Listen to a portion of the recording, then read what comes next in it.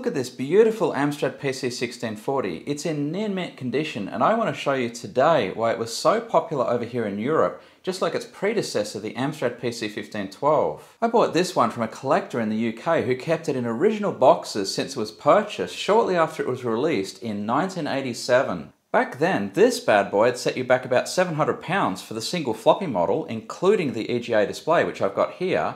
And for about another £250, you could get the model with a 20 megabyte hard drive. Speaking of £250, I bought this machine cheap because of some, quote, discoloration of the monitor plastic after all these years.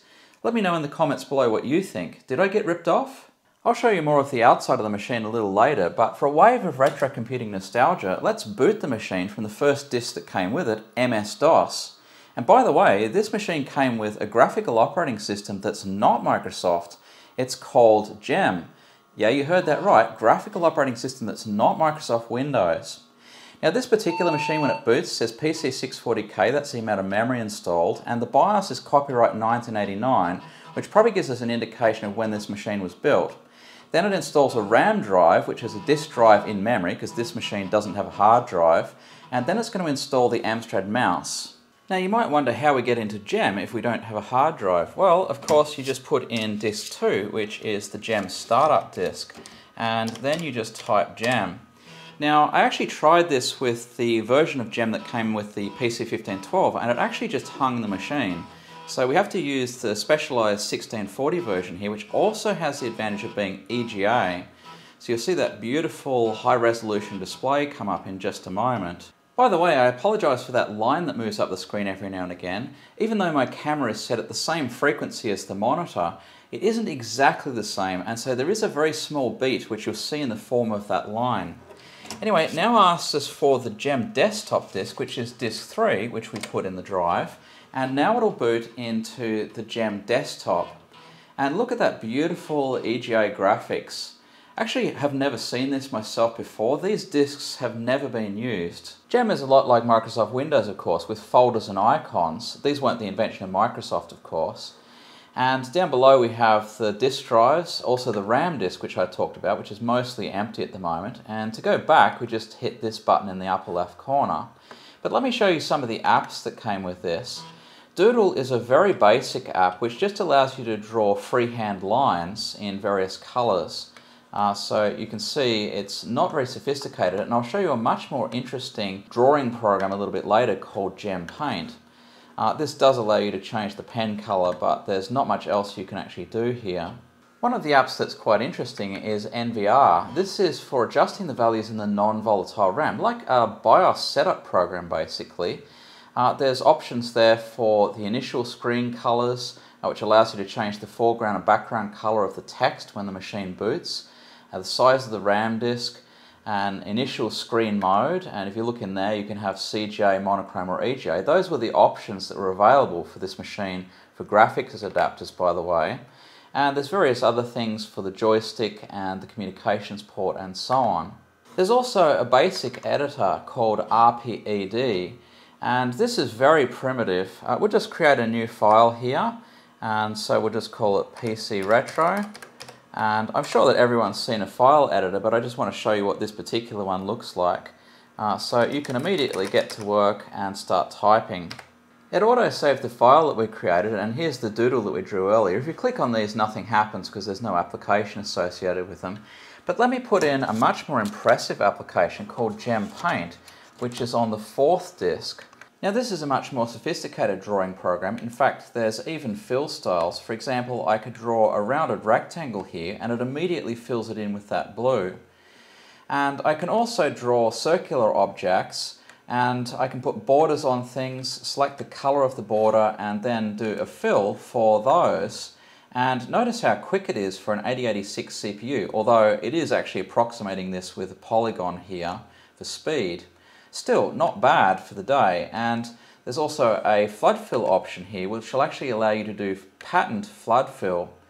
So you can imagine using this program for drawing banners and doing all sorts of artwork.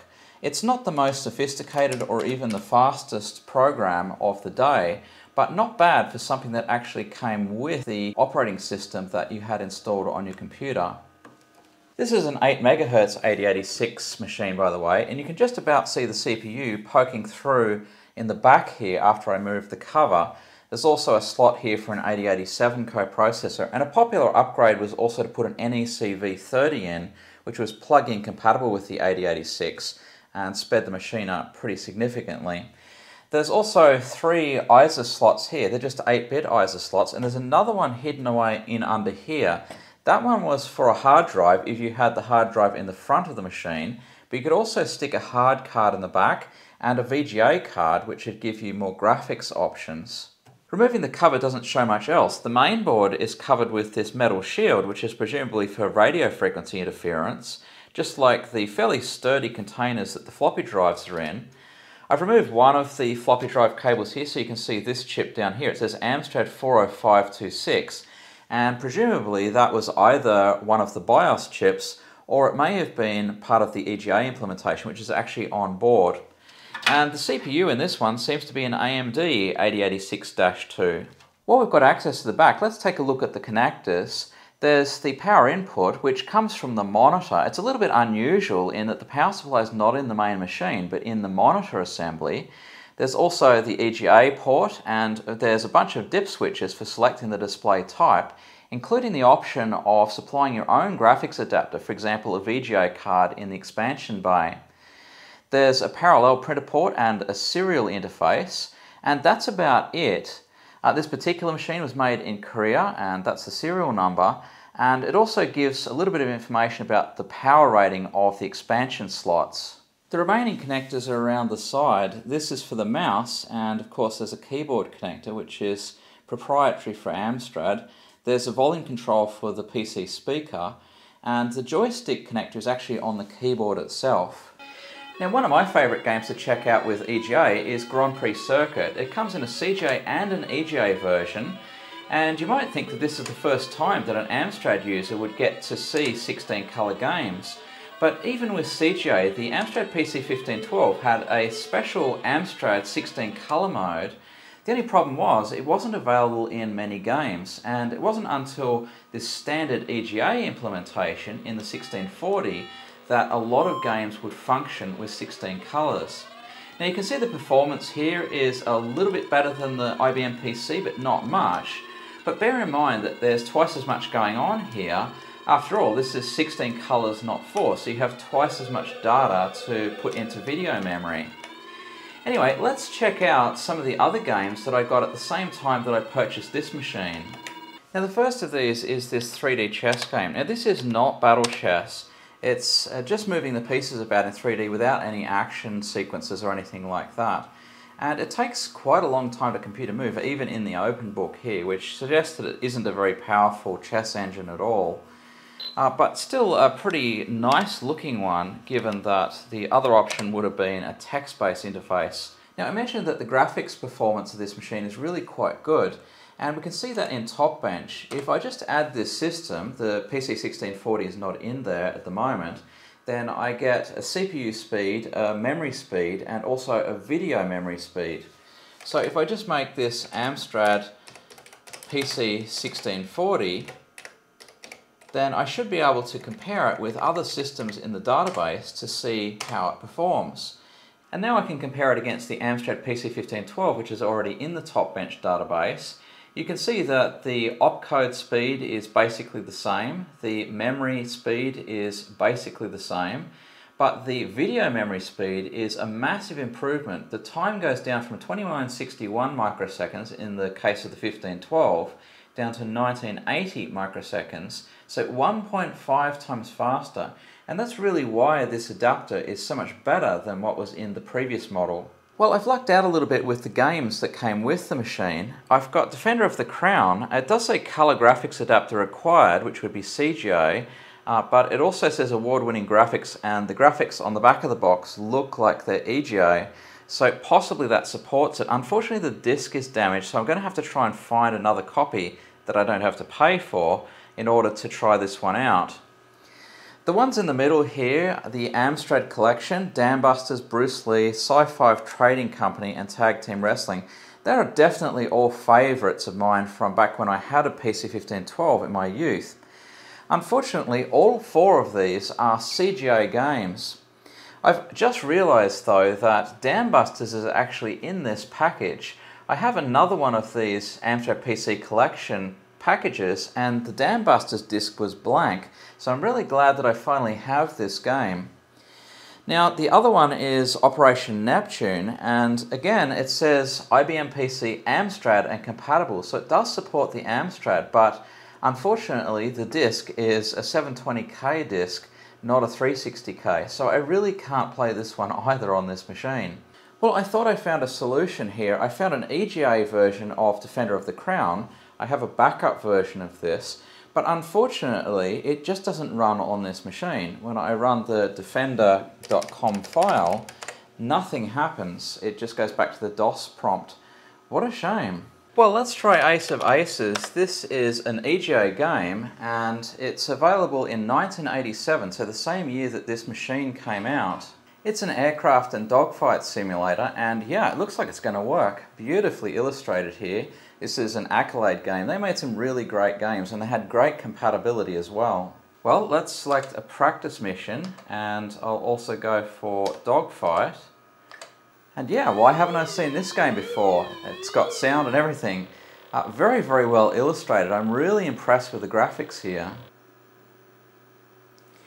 Well, it's a pretty basic simulator. The clouds don't look very realistic, and at least it's easy to figure out what to actually do in terms of controls. It's just space and the cursor keys.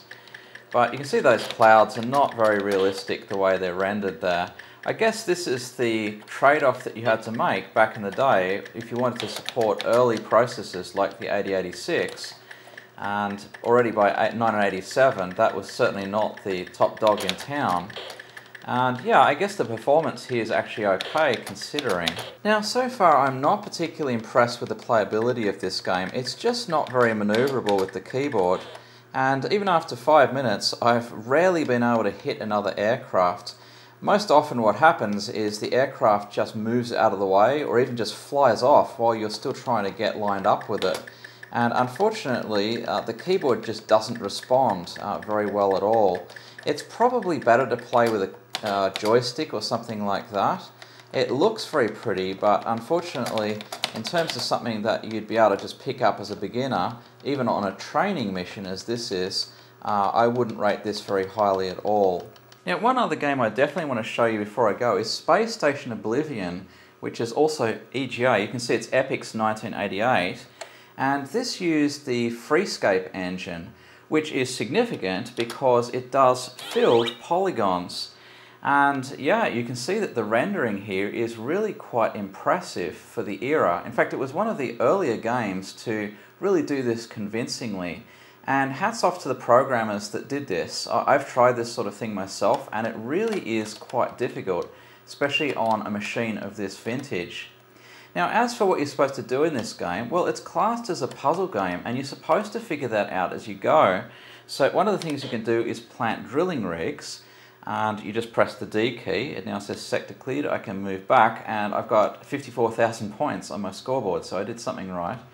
Every now and again you can see a few little graphical glitches. They don't get the polygons joining up exactly, but it's still pretty amazing for the era. Yeah, so I think I can probably put a drilling rig in this room as well. Yep, I get more points for that. But so far I haven't figured out many of the puzzles, unfortunately. I've just been going around admiring the graphics. There's like 18 different regions in this space station that you can visit, and I'm not going to spoil them all for you. But basically, if you go into a different place, you have to try and figure out what you're supposed to do there. You can see a few graphical glitches there as we're coming up to that door. So yeah, there's a door over there we could go into, but I'm going to go into this little storeroom here. Inside here there are little shapes, they're tetrahedrons. If you run into them, they make a sound like you're doing something, but it doesn't collect them or anything, they're still there when you turn around. So I don't think that's what you're supposed to do here. If I try to plant a drilling rig in here, it just says area neutral, so presumably you can't do that in here. So I haven't figured out that room just yet. But yeah, a really, really impressive game. Anyway, that's basically all I have time for this week. I've actually had a hectic weekend planning some stuff for the channel, which we'll see in a later video. So I've been a bit engaged with other things. So just a short video this week, but I thought you'd really like to see this machine. I've been meaning to show it off for absolutely ages since I bought it. And yeah, I hope you enjoyed this little retrospective of the Amstrad PC1640 and some of the games that were available around about the year that it was released.